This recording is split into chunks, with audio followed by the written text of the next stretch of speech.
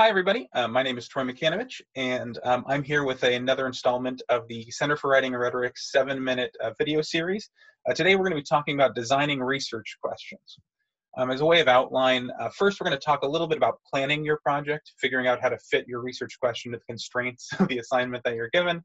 Then, we're going to switch and talk about kind of testing potential research questions. What are some preliminary questions that you can ask on your way towards like a true blue research question?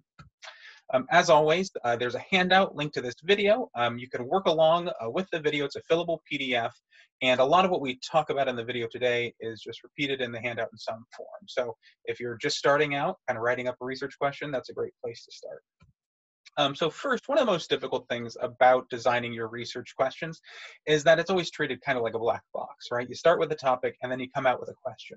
But there's a longer process of kind of focusing that topic down, talking specifically about kind of areas that are open to discussion and debate, and then finally talking about why this is even important to talk about at all. Of course, this isn't a process that happens in a vacuum. There is whole bodies of existing scholarly conversation, existing research that you have to consider as well. We'll talk a little bit about that, but we'll also talk more about that in a later video about creating a research space. So first, let's just look at like what goes into planning your question, planning your project. First, here are some things to consider. Are there time constraints to your project, right? A dissertation level research question is very different than a term paper level research question. What's the scope of the assignment? What's expected of you? It's worth it asking your professors if they haven't clarified it. And lastly, what's typical for your field or discipline? Does your discipline focus on making kind of broad theoretical contributions, or is it kind of more about narrow case study evaluation, smaller experiments, things like that? Next, think about two contexts for your question: the broader social context of your topic, and then the academic context. So are there existing conversations or scholarly gaps that you want to address? Are there people who are doing kind of most of the speaking? There often are.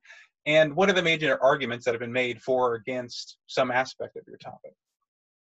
Next, start thinking about evidence, right? You're going to have to make an argument to answer this research question. So what will count as evidence and data in your analysis? So first, think about who's your audience and what kind of evidence will help make your case for them. What kinds of primary sources are available, and what counts as data? So how can you operationalize some of these potential research questions? Next, you have to think about where are you going to get that data? So are there existing sources or compilations of that data? So kind of government archives, things like that. Or are you going to be collecting your own data? So what's your methodology? Maybe an ethnography, maybe doing some interview work, experimental work, things like that.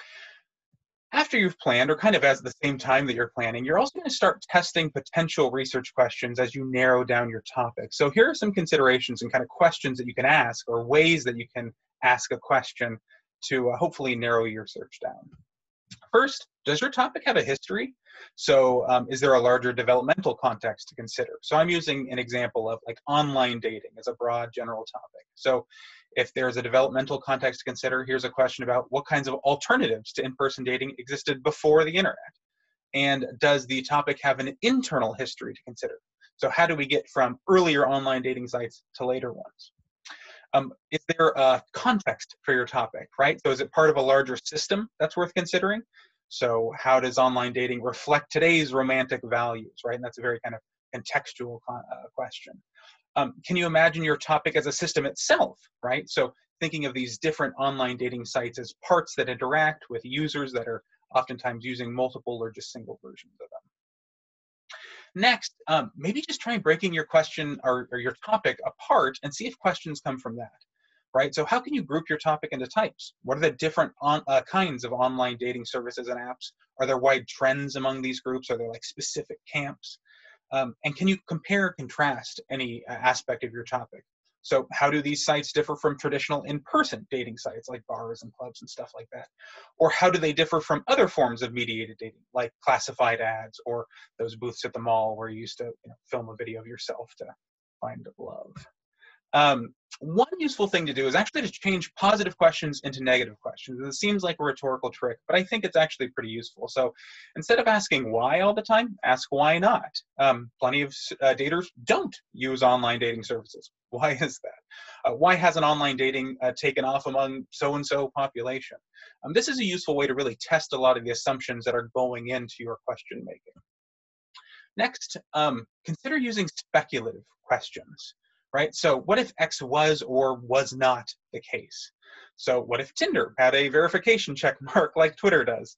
Or what if online dating algorithms took this information into consideration rather than that, right?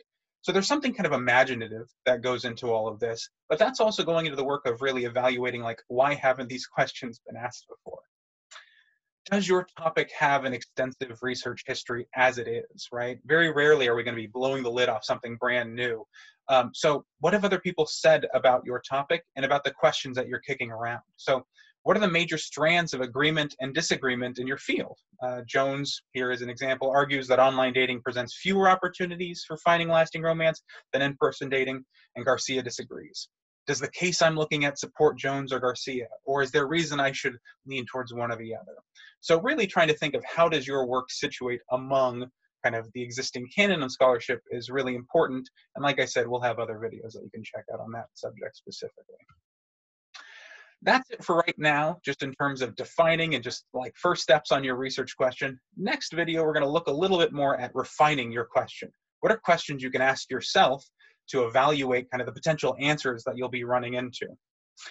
Along with that along with a handout that we have access to, here are some general references and resources. A lot of this information was taken from the Craft of Research, but another great resource is John Creswell's Research Design, Qualitative, Quantitative, and Mixed Methods Approaches. And that resource does a lot to do with kind of differentiating different kinds of research questions from each other. But that's all I have for you today.